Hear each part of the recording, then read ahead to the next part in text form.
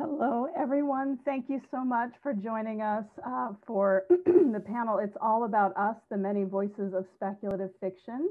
And I will start with very brief introduction of the panel, the idea behind the panel, and our four panelists. This panel was meant to celebrate the myriad voices exploring speculative fiction and poetry, inspired by experiences of different people around the world and from various backgrounds. So we will be in conversation with representatives from Neon Hemlock, Aqueduct Press, FIYAH Literary Magazine, and poet Marlena Chertock will be here to represent poetry writ large, and we'll be talking about queer, feminist, disabled, and BIPOC speculative visions of the world, also known as BIPOC. I'm never quite sure how to announce that acronym. So very briefly, I'm going to introduce our panelists. We will then start a discussion to give you an idea of where they're from, what kinds of work they're doing, what kinds of work is out there to be experienced. And then we will have an opportunity for audience Q&A.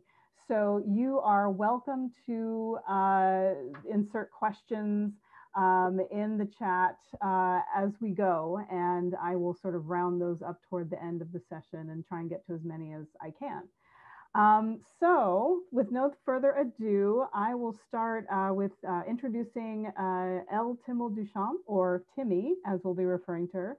She's the author of the 5-volume Marxan cycle, which won a special Tiptree Award honor in 2009. And she is the founder and publisher of Aqueduct Press, which is a feminist sci-fi press. Amalia Harrington is a disabled Q woman of color with a deep love of speculative fiction. She's an acquiring editor at FIYAH, as well as a fiction and nonfiction writer. And her work can be found at FIYAH, Glittership, Anathema, and other venues. Dave Ring is a queer editor and writer of speculative fiction living in Washington, D.C. He is the publisher and managing editor of Neon Hemlock Press, as well as the co-editor of Baffling Magazine. And his short fiction has been featured in numerous publications, including Fireside Fiction, Podcastle, and A Punk Rock Future. And Marlena Chertock has 2 books of poetry, crumb-sized poems, and On That One-Way Trip to Mars. She is queer and disabled, using her skeletal dysplasia as a bridge to scientific poetry, and that's what she'll be talking about tonight. And Marlena serves as co-chair of Outright and is on the board of Split This Rock. So I have mentioned a lot of presses and organizations out there that you may or may not be familiar with. So at this time, I would like to invite each of our participants to talk more about their press and the types of things they publish, as well as cats walking across screens. And I'll just ask that folks try and limit themselves to 5 minutes, and we can definitely dive into more detail in our conversation. But Timmy, would you mind starting and telling us a little bit about Aqueduct Press, please? And you are muted, actually, still. So if you could unmute yourself. Okay. Perfect. I founded Aqueduct in 2004 at a time when dissent was considered unpatriotic and threatening by mainstream culture. The first novel we published that year, Life, by Gwyneth Jones, was considered unpublishable by commercial publishers. It won the Philip K. Dick Award, which is one of the field's most prestigious awards.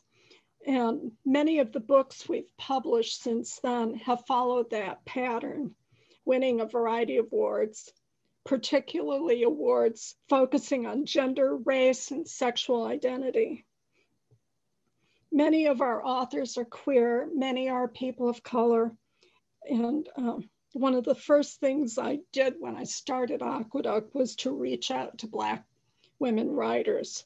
So they've been on board from the beginning. And in fact, one of the first books I commissioned was Nisi Shawl and Cynthia Ward's Writing the Other, which is one of our best-selling titles and has changed the way a lot of workshops teach writing. Aqueduct publishes not only feminist science fiction and fantasy, but also books that engage with it. For instance, Strange Mating, Science Fiction Feminism, African-American Voices, and Octavia Butler, edited by Nisi Shawl and Rebecca Holden. We also publish poetry. Let's see, how much time do I have left here? Okay, I have time. Yeah.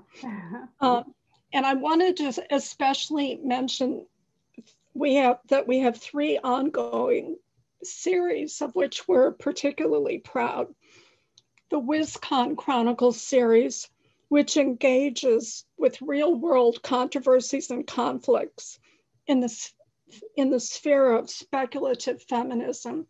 And it centers on WisCon, which is the world's greatest science fiction convention as it's been billed for decades. Another series is the Conversation Pieces series, which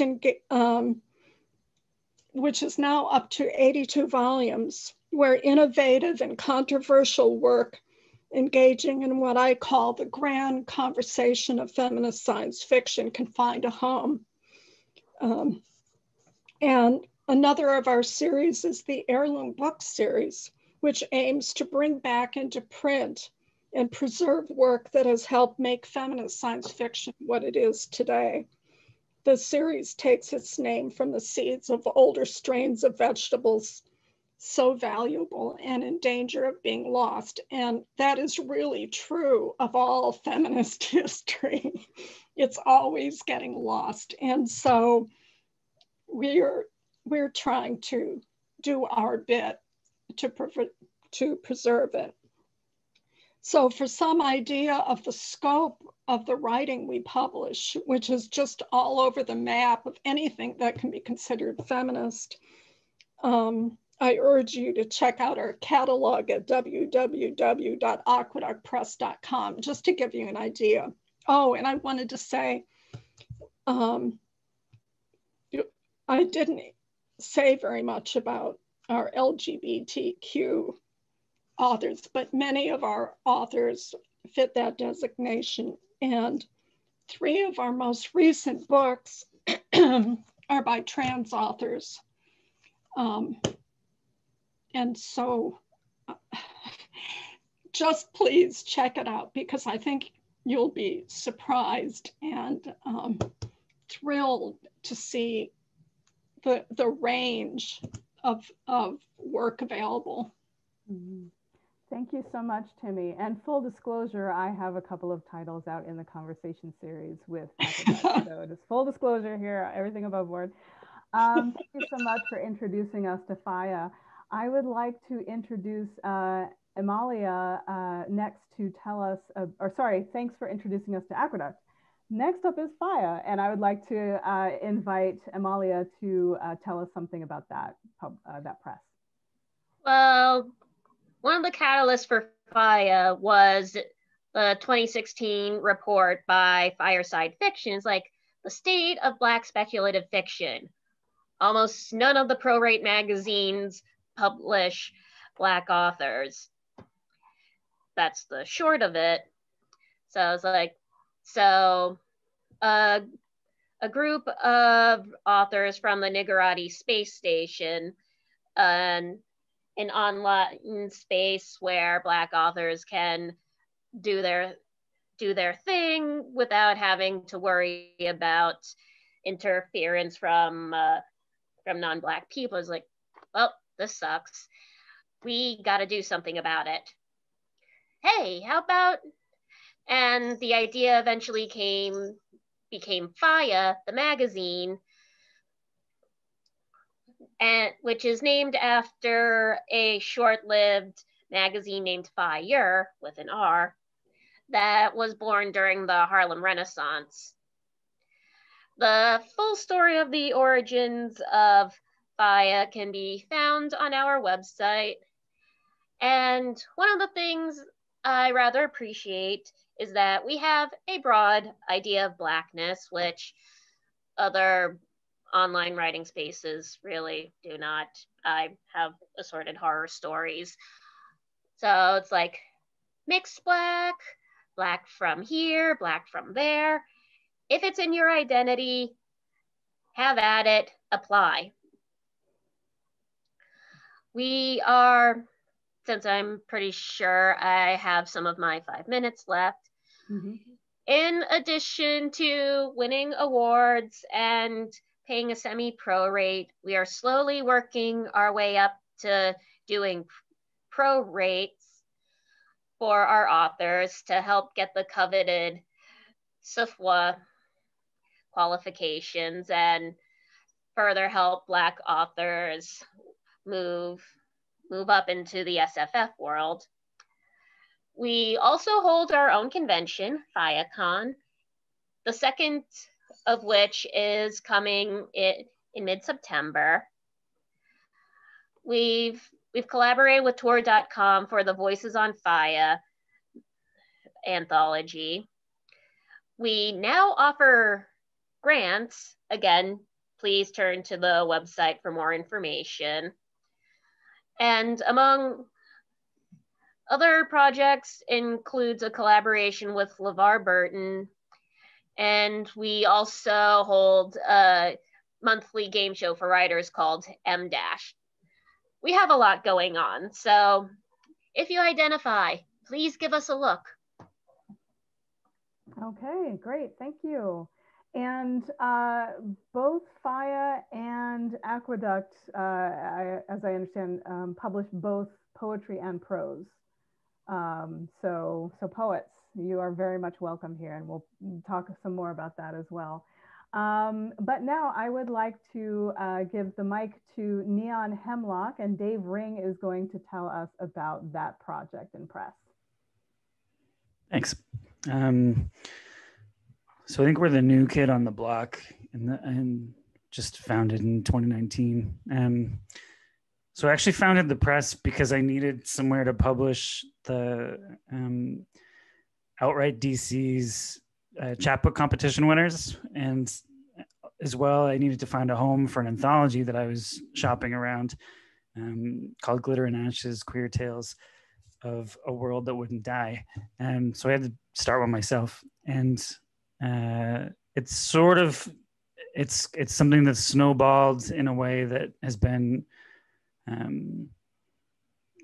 I guess like both affirming for me, like personally, as well as like connecting with a broader community that's been pretty valuable, like largely related to queer writers and readers, but I think also just trying to do our bit to lift up all boats, so to speak.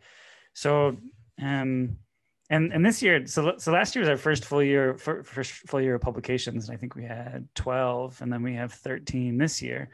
And I just got the proof for the first in our new series called "We're Here: The Best Queer Speculative Fiction," which is, you know, unbound and everything still. So trying to cook up some new things and forge some new paths. In addition to anthologies, this new best of series, we do publish assorted zines and chapbooks like the Swing Queer Space Force that Marlena's in, actually. We had our first poetry series this year, edited by Saida Agostini, and so we have 2 entries in that series this year. We're continuing with a novella series. We put out 4 last year and another 4 this year. And right now I'm in the middle of edits and layouts for our new anthology, Unfettered Hexes: Queer Tales of Insatiable Darkness.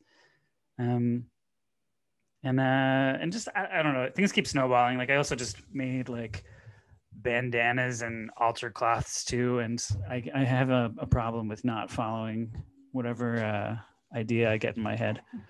And it's been a wild ride, but it's been a rewarding one.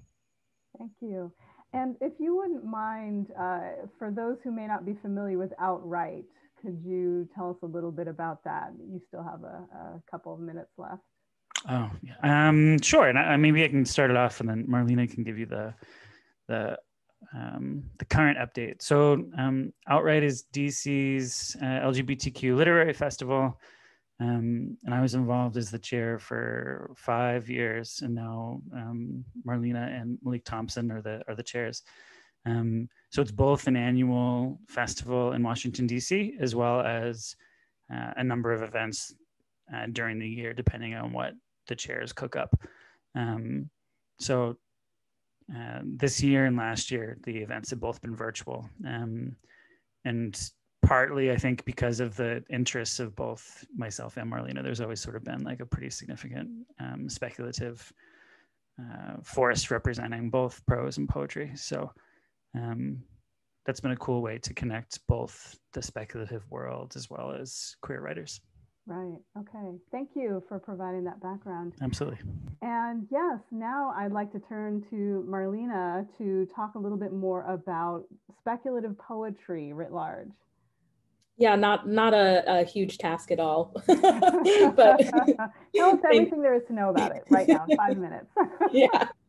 Well, thank you, Tara, and thank you to everybody on the panel as well. It's just, I'm really in awe to be in a space with you all, because you've been creating and building space for folks, and that's huge. So thank you for the work you do. I'm a poet. I also do dabble in prose as well. A lot of my short stories are speculative fiction as well. So I feel like it's a mix for myself. And I don't know, I just have found that science and science-inspired writing is a huge interest of mine. I also work in the environmental and climate change space, so I feel like I never quite leave it, but it's what terrifies me, and I write what terrifies me. And yeah, there's so many different ways to write about science, to write about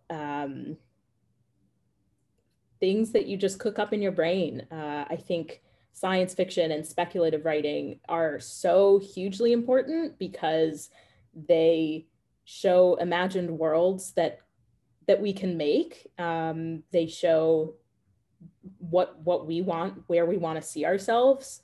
There's a lot of disability speculative fiction, and I just want to mention a few projects. Let's see. This year, Sundress Publications had a call called Nambono, an anthology of speculative poetry by BIPOC creators. And Nambono is the Zulu word for visionary. So I think that speculative fiction, speculative poetry really like pushes that forward. And it can be anything.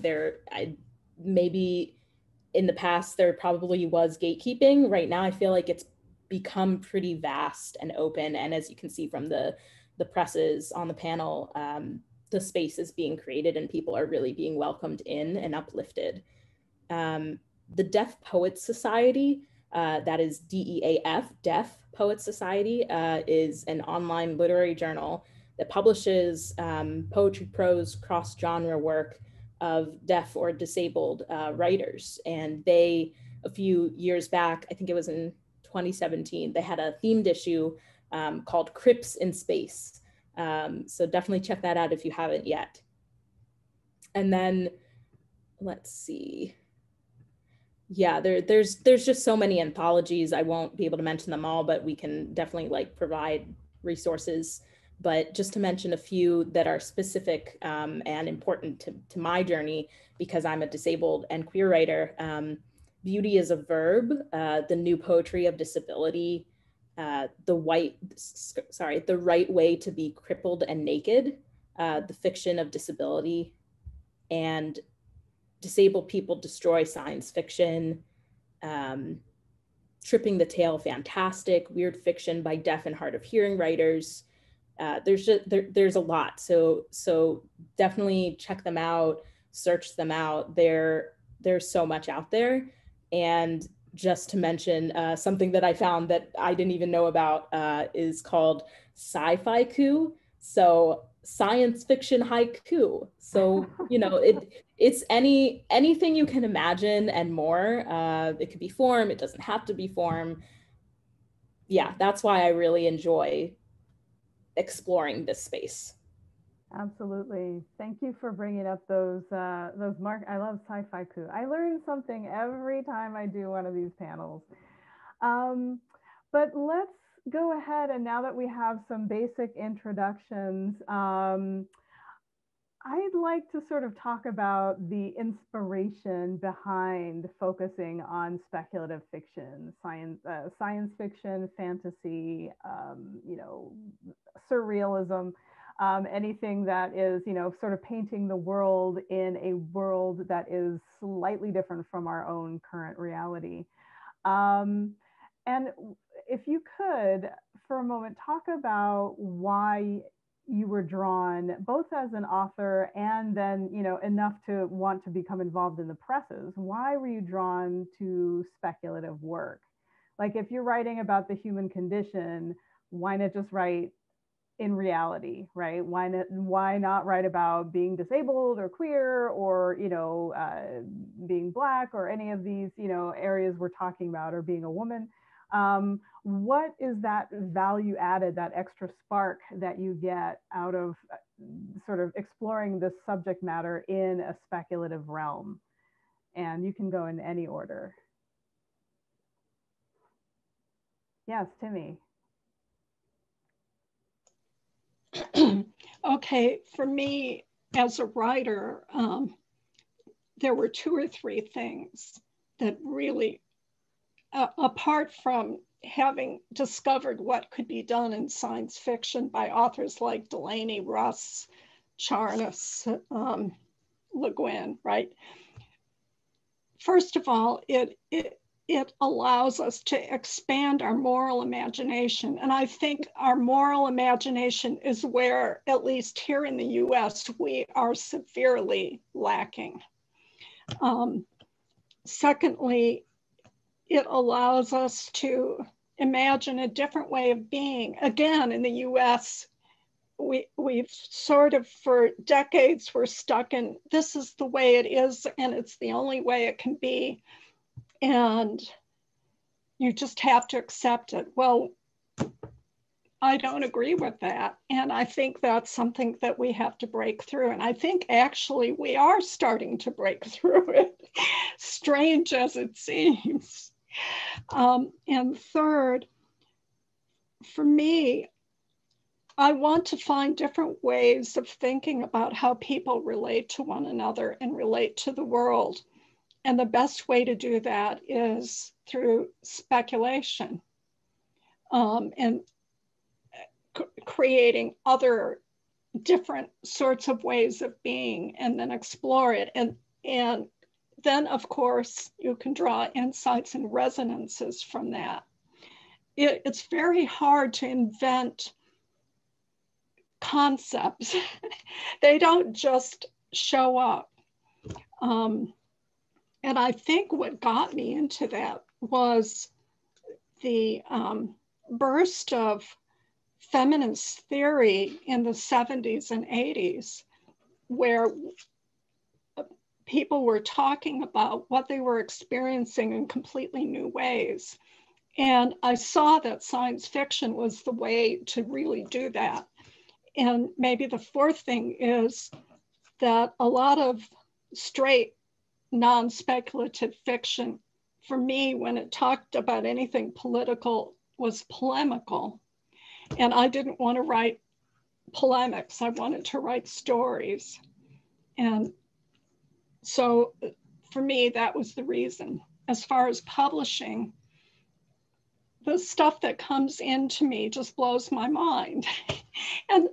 And so I've got to publish it. And that hardly ever happens with literary fiction. I mean, there's some great literary fiction, but it just operates differently on my imagination. And I think imagination is the key. Okay, Thank you. I appreciate that. So what are some other thoughts about speculative fiction, why it lends itself to what you want to express? Amalia? Part of the reason I gravitate towards fiction, like as I enjoy writing my nonfiction as well as my descriptor said, but one of the beauties of fiction is possibilities. And while there is a spot for realism, I also want to think about things that aren't necessarily in my day-to-day life. And part of my desire to write speculative fiction is, well, partly stemming from my love of comic books and other genre things. But there's also in my work a strong sense of piss off. Now, science fiction and fantasy is a space for everyone, not just white heterosexual men. All right. All right, succinctly stated, and that is the organizing principle of this panel, actually. You know, encouraging thinking about speculative fiction as the realm of everybody, because science is coming at everybody. Climate change is coming at everybody. You know, all of the advancements is coming eventually.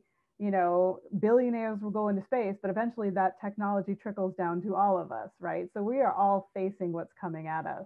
And so we all have a right to imagine and be heard in the world of the future and our thoughts about, you know, what is happening now and how that's going to affect our future. So that's absolutely what this panel is about.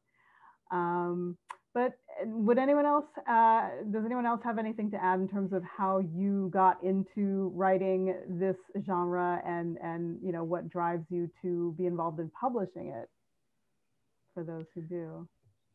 Maybe just a small rebuttal that I feel like in general, a large amount of genre is sort of like unnecessarily siloed, right?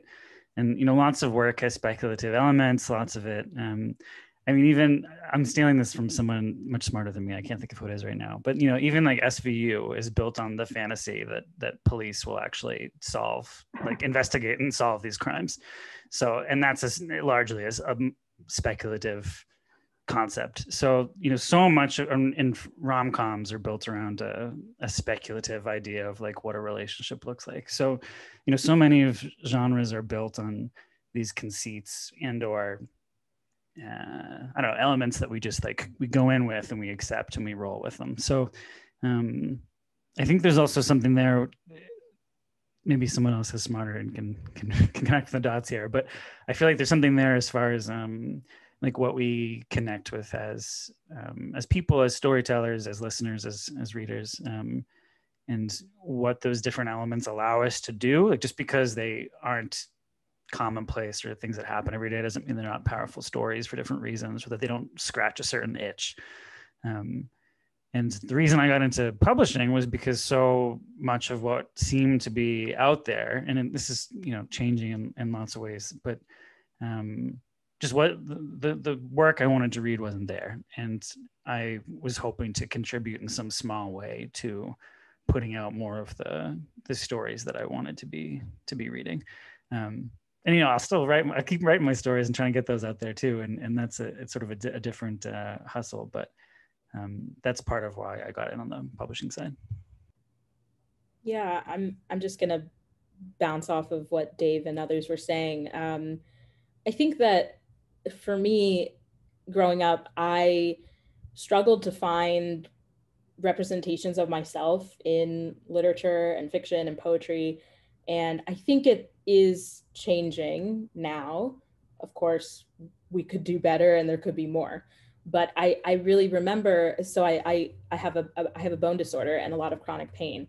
And as a teen, I developed scoliosis, and really the only book that I remember that really like struck me as being, hey, that's kind of like my story, was Deanie by Judy Blume. And that's just one. And now there's so much so much out there in terms of anthologies of disabled writing. There's people for years and years have been calling this criplet, so like crippled literature, and it's a form of taking it back. It's a form of owning it. It's a form of saying the word, because disability and crip is not a derogatory word. It's really an identity, and a way to push for change and push for more accessibility. So I think that a lot of what speculative work does is allows us to see ourselves, allows us to see a more inclusive space, as well as like those dystopian versions too. So it's a little bit of warning of what we currently have, of how, a more dystopian world too, and also a bit of here's how it could look, but also, speculative really runs the gamut, where sometimes you really want to see yourself, and sometimes it's aliens and people in space and wacky whatever. Tara is incredible at writing just anything that comes to her mind, and I want to be in her brain because it seems like a really fun place. But there can be anything. Like in something Dave just recently published, Queer Space Force, there was a story about what was it, body lice on a decaying corpse.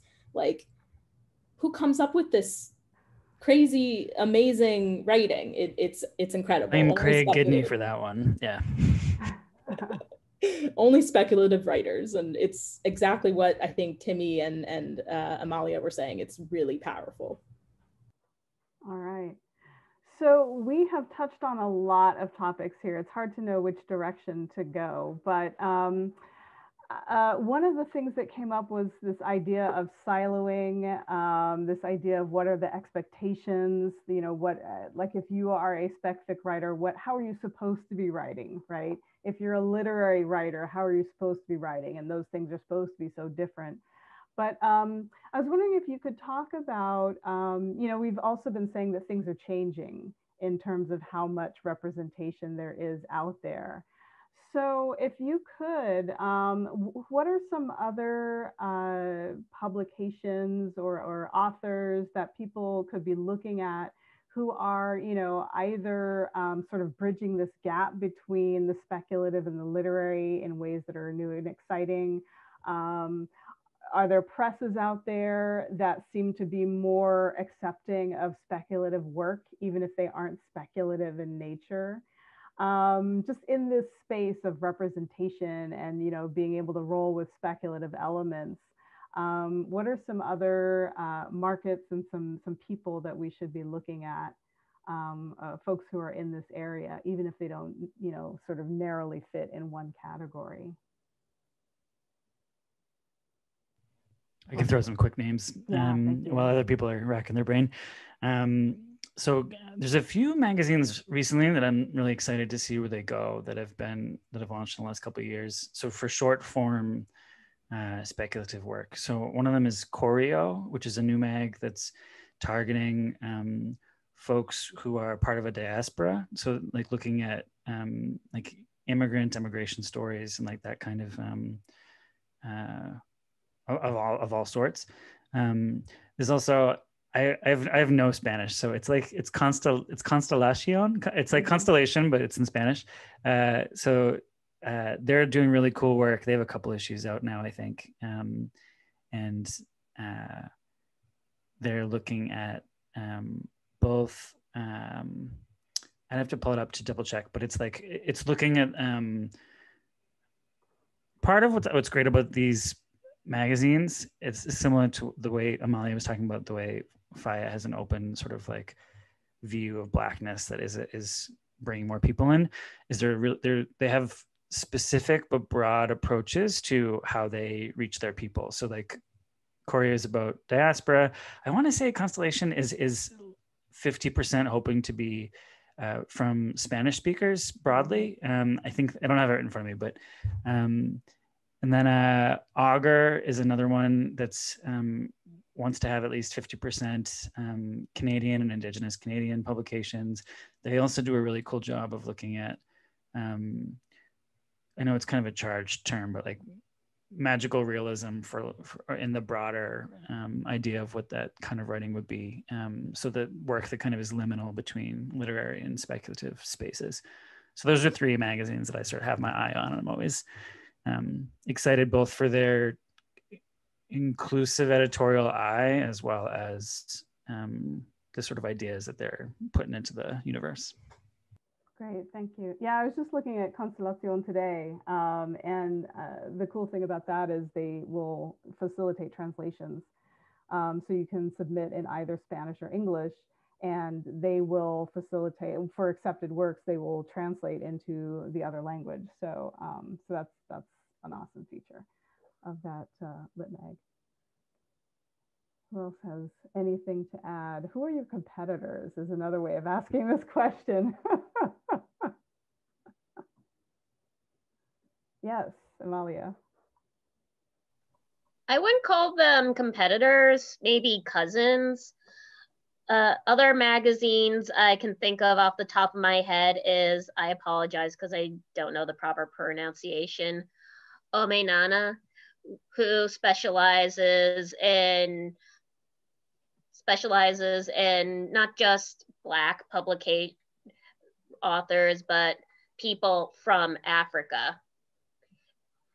And since I am Black Indian, I also got to do a shout out to Anathema Magazine, who publishes stuff by authors of color with an eye towards queer Indigenous authors. As for stuff that goes like literary versus genre versus I don't know what, I don't know where the line is. For all I know, okay. I personally think this line is arbitrary, but maybe somebody else has more articulate thoughts than me. I will just bring up the book Never Let Me Go, written by Kazuo Ishiguro, big prize winning author. Somehow this is not under science fiction, but under the literary section in the library and bookstore.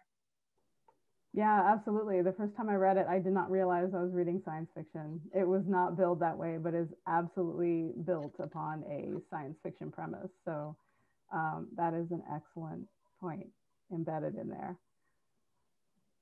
Thank you. And Marlena, anything to add? I mean, not from the public, well, perhaps if you've worked on publications, you can speak to that as well, that, would be relevant. Yeah, sure. I have a few thoughts. Mentioned earlier the Deaf Poets Society Journal. And not only do they don't necessarily focus on speculative, but I would maybe argue that Criplet in its own vein is a way of being speculative.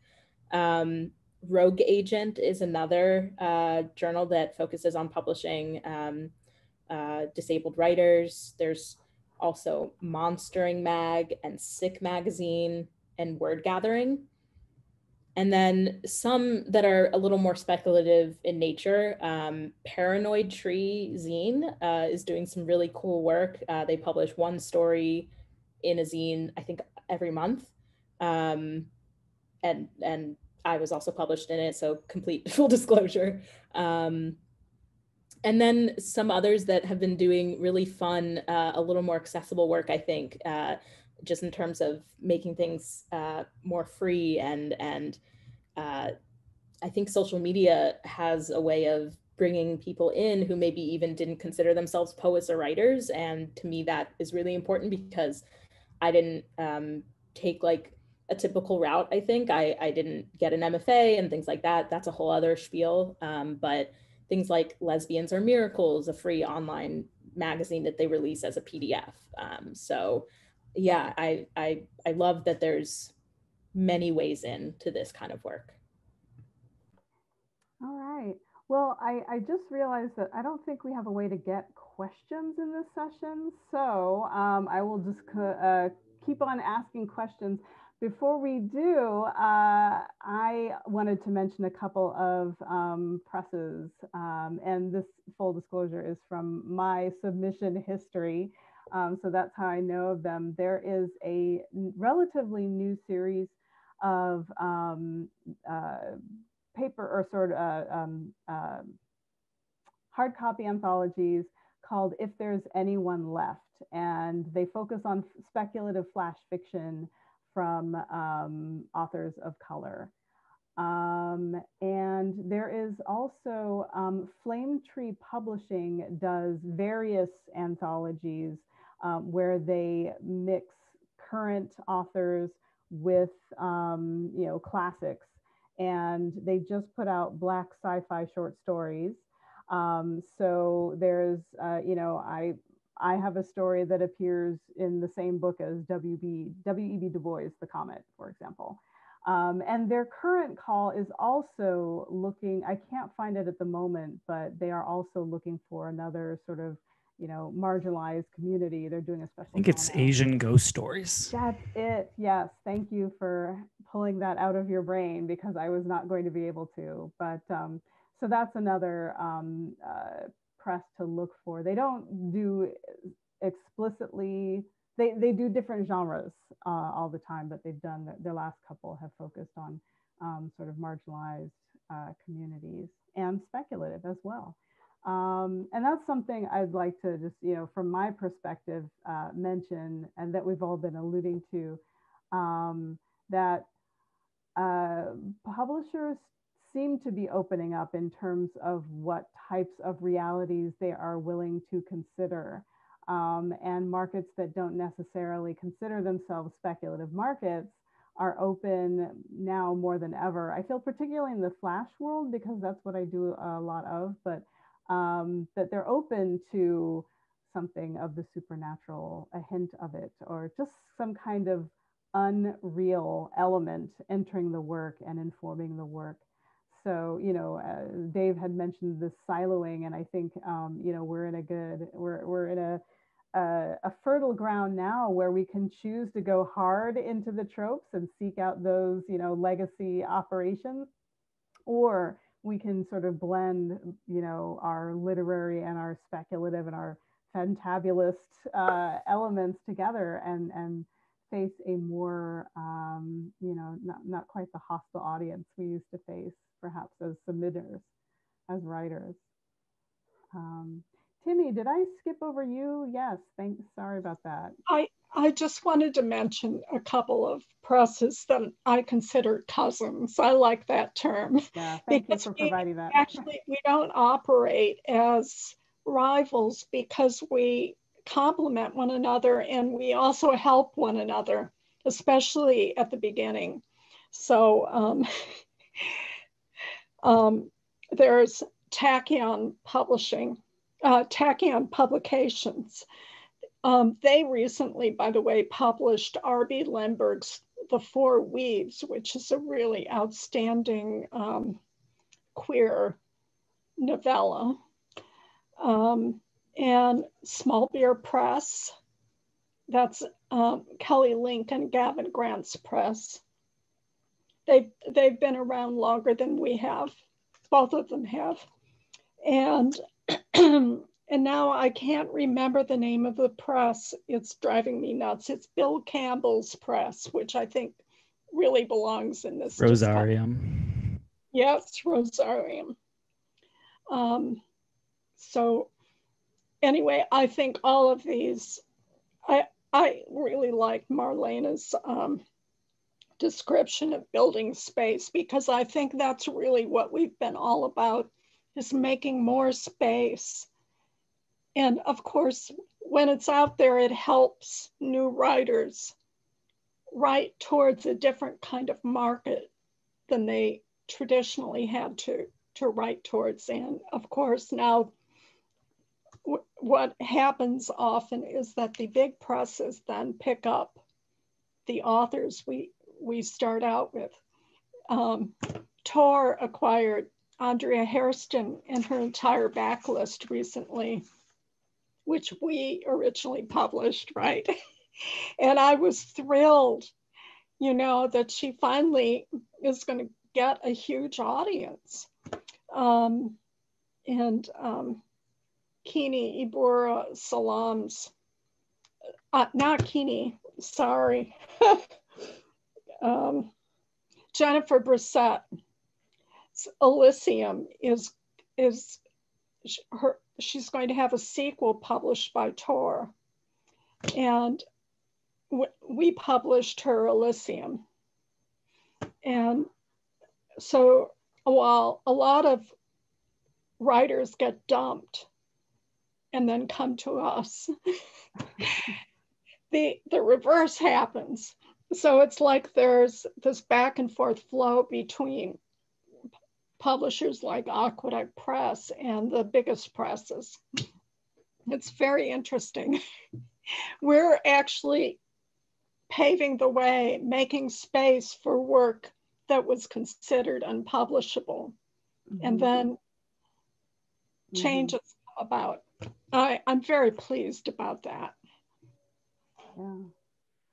Well, speaking of the hustle, you know, with all of you, you know, working with publications and with organizations, as well as doing your own work, what are some tips you have for folks in terms of how you handle the hustle and how you make space for your own work? How do you balance those things out? And I just got a 10-minute warning, so we have a little time. Don't worry, you don't have to say just 2 words, but so yeah, what are some tips you would advise for folks who are, like a lot of us are authors and editors, right? So how do you manage those 2 worlds? Yes, Timmy. I've struggled for years over this. And what I eventually did was I did 2 things. One, I physically demarcated where Aqueduct Press is in my house and made a special space for my own work. And I never bring work into that room. So that helps because your headspace changes when you move from room to room. Secondly, I block out periods of time when I will not do anything for Aqueduct Press except what is absolutely pressing. And this is the only thing that I've found really works for me. Okay, that demarcation is important, temporally and spatially. Who else would like to contribute? I might need to try that because I'm failing at this particular task right now. I do have like a shared writing date, so to speak, every weekday at 9 with a handful of folks. But like this week I've been really bad and I've just been doing Neon Hemlock editing work. So I don't quite have the physical space I think that I could do there, but something to do a better job of setting boundaries there. Because otherwise if you just don't sleep, you can accomplish like a lot. I mean, everything's fine. If we're talking sci-fi here, so why are any of us sleeping? Actually, we're kind of falling down on our job here. Well, yeah. As someone who's definitely a night owl, I struggle with that because I have a day job that often has calls at 7 in the morning because of the various time zones, and then I stay up too late because night owl, and that's when my creativity happens. But so yeah, demarcating the space might be nice. But I found that, at least for me, like sometimes I struggle a lot with imposter syndrome for various things in life. But actually just doing what Dave was saying, like gathering with a group of writers and like just doing it, just writing, even if it's a shitty first draft, even if it's a prompt and goes nowhere, like at least you're doing the act of it. I found that really helped me. I've for a while been going to Split This Rock's free writing workshops offered through the community, and and those are just really helpful because it's always somebody different that's teaching a different prompt, different ideas of what even to focus on. And then I think I wanted to mention something else. Yeah, just I think that like giving myself the space to not always be productive. I have a lot of pressure on myself to, like, you know, always be writing something or always be producing or always be submitting. And sometimes it just doesn't happen. And I think that that's okay too. Mm-hmm. Absolutely. Reading is also part of the work. And yeah, you know, whatever you need to do to keep that creativity going is the main thing. Amalia, what would you like to add? First. Oh, there we go. I'm still trying to figure stuff out. Some days, some months, I am very good at balancing. So in this spot of time, I will work on the magazines. In this spot of time, I will attempt to write and not look at TV tropes too much. And other times it's just, there goes my organization. I'm just going to do what I can and put off the rest until later. Yeah, it's a work in progress. So we have about 4 minutes left. So if I could ask for just a lightning round to take us out here, what advice would you have to someone who thinks, oh, I want to write speculative, but I don't think I can? I'm not the right person. I don't have, you know, a science background, or I don't know what dragon, you know, morphology is or whatever. What advice, like one piece of advice, would you give to someone who isn't quite ready but wants to write speculative? Don't self-reject.